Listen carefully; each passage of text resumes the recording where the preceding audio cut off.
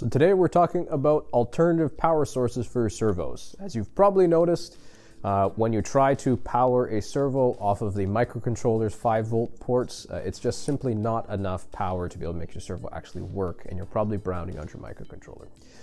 And most of your projects probably need multiple servo power sources. So this little board here, the GoBilda's Servo Power Delivery Board, is an awesome little tool that will help you power up to 8 different servos from an alternative power source.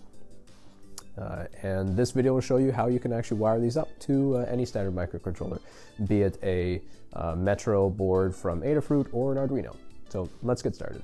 So looking at the board, you've got 2 separate sides of servo pins here. It doesn't actually matter which side you plug the servo into, because the signal pins are tied to each other and the power and ground pins are tied to each other. So they can both be inputs and outputs. You supply power via an XT30 rail connector down here, and then whatever voltage you supply to this board is actually going to put the voltage out to the servos.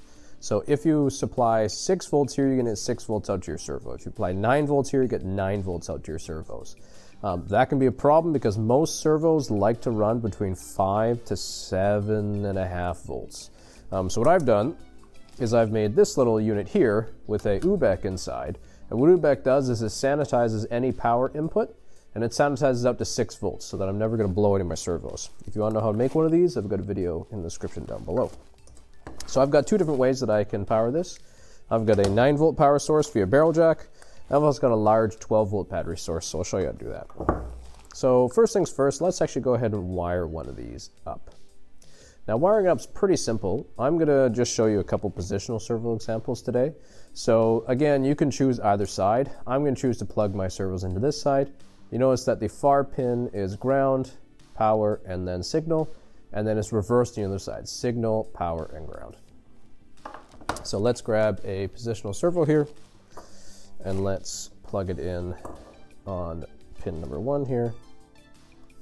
Again, the number does not matter. The number is simply that it corresponds to the opposite side. So once I've got this side in, I'll plug in my battery pack.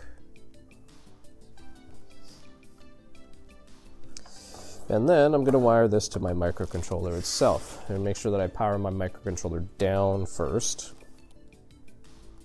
And then wiring is super easy for this. First thing I'm going to do is I'm going to grab signal from number 1.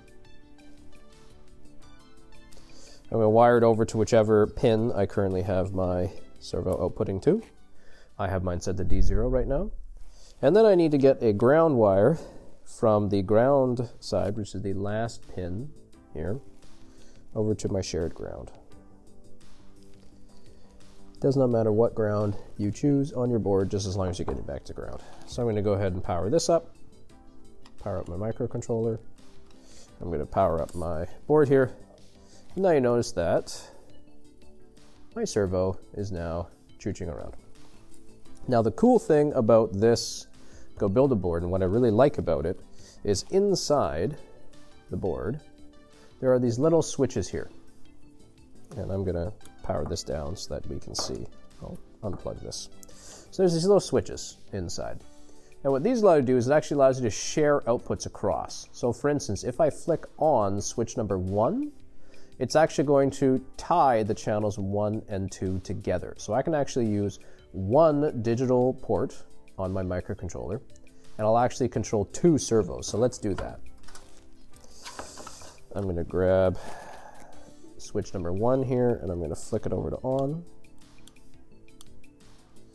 So now channels 1 and 2 are shared. So if we wire up 2 servos here, we should have 2 servos moving with our power. Now, these switches ring true for both positions.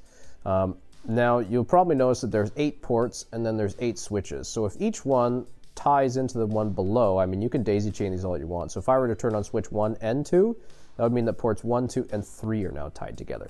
So it saves you a lot of wire harnessing for your servos, which is great. Now this last one here is port number 8. Now obviously there's nothing that 8 can share, so flicking on 8 actually turns on and off this little blue LED. So if I were to power this back up and flick it on, 8 is what controls this LED to turn on and off.